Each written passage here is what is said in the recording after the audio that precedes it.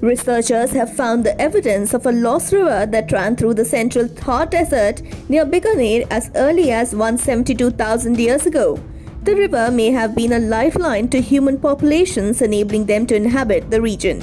The study by researchers from the Planck Institute for the Science of Human History in Germany, Anna University in Tamil Nadu, and IISER Kolkata indicates that Stone Age populations lived in a distinctly different Thar Desert landscape than we encounter today.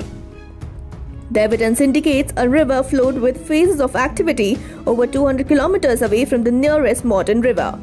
The researchers believe that the presence of a river running through the central Thar Desert would have offered a lifeline and potentially was an important corridor for migrations.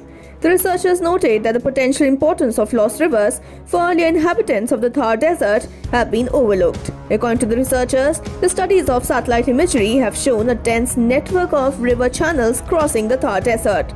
The researchers used a method called the luminescence dating to understand when quartz grains in the river sands were buried. The results indicated that the strongest river activity occurred at approximately 172 and 140,000 years ago, at a time when the monsoon was much weaker than today in the region.